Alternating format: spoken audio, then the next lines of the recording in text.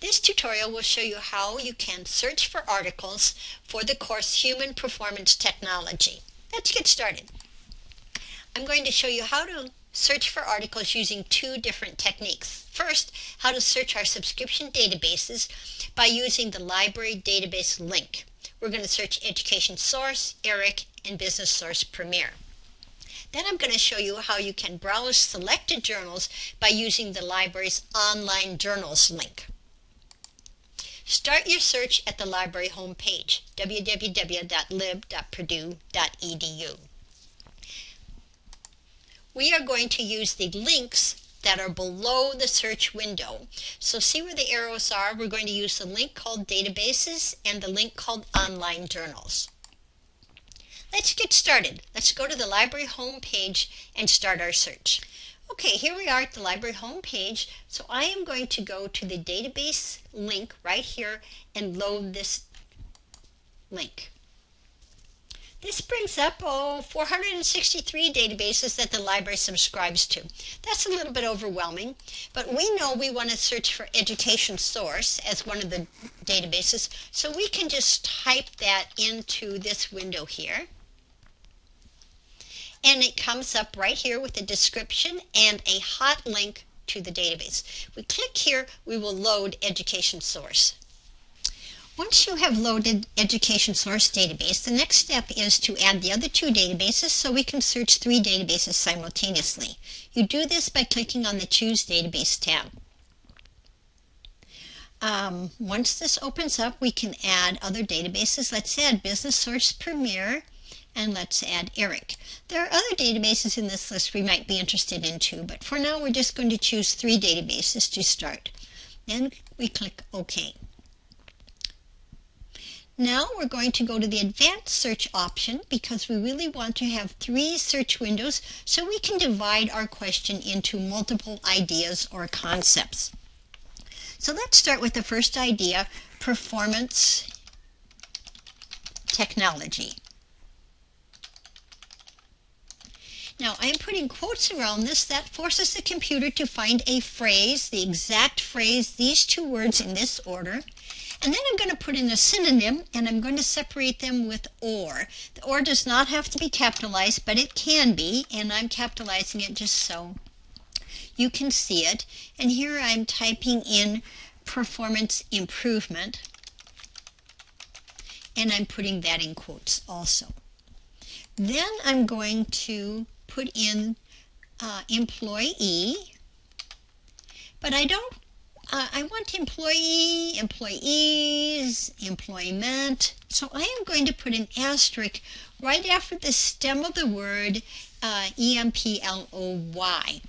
That'll pick up all the words that start with that beginning of a word.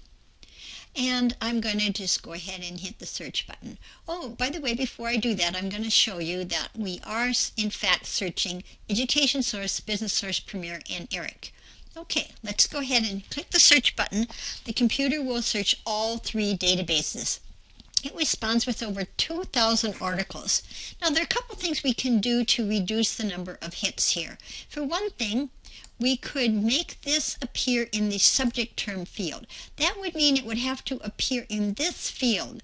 So, for example, in this record, we see the word employee in the subject heading field. So let's update our search, and that cuts our search down to about 1,000 articles. That's still quite a bit, probably too much to look at.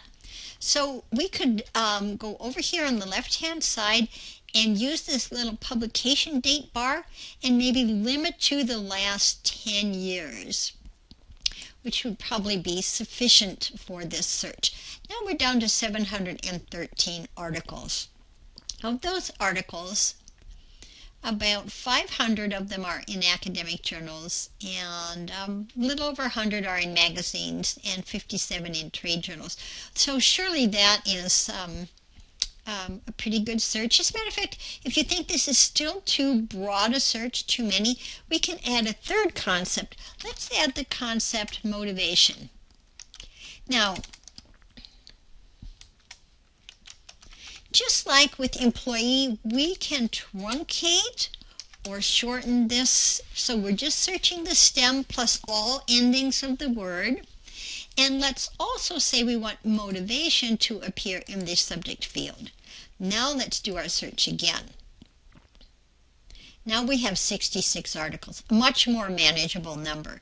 Now again, they are limited to 2004 to date.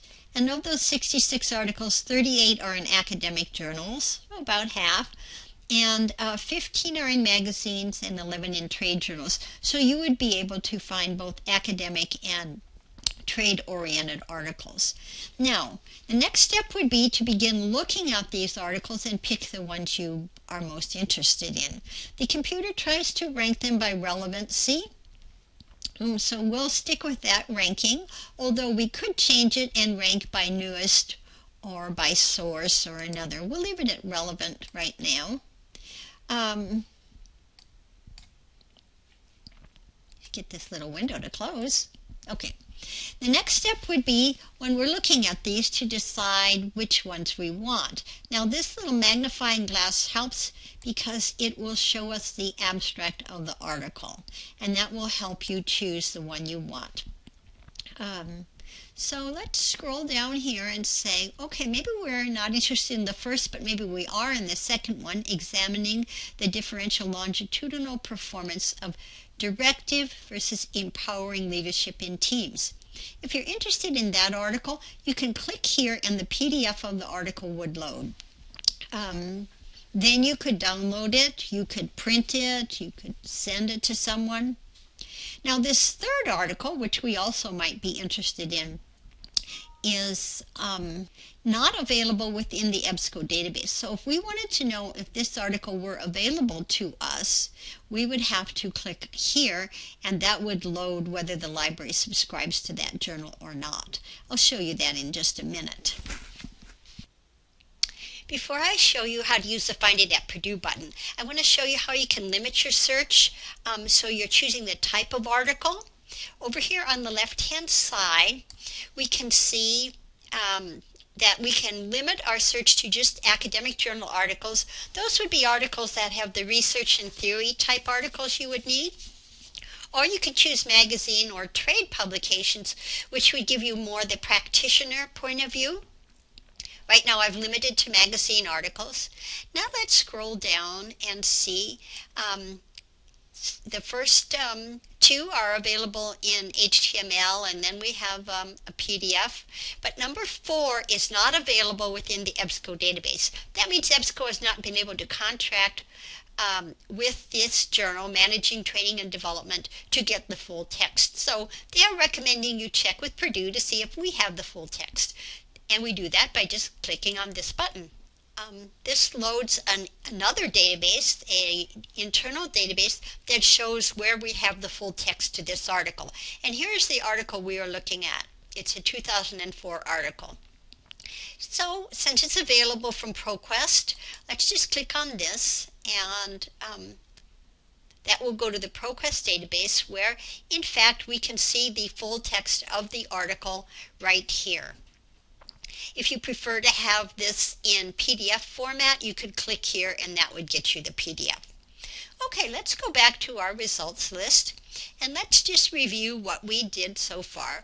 We went to Education Source, and from Education Source we chose, we expanded the number of databases and added Business Source Premier and ERIC to our search. Then we searched for performance technology or performance improvement, and then we also wanted to have the subject heading word employee, the stem for employee, and in the subject heading field the word motivation.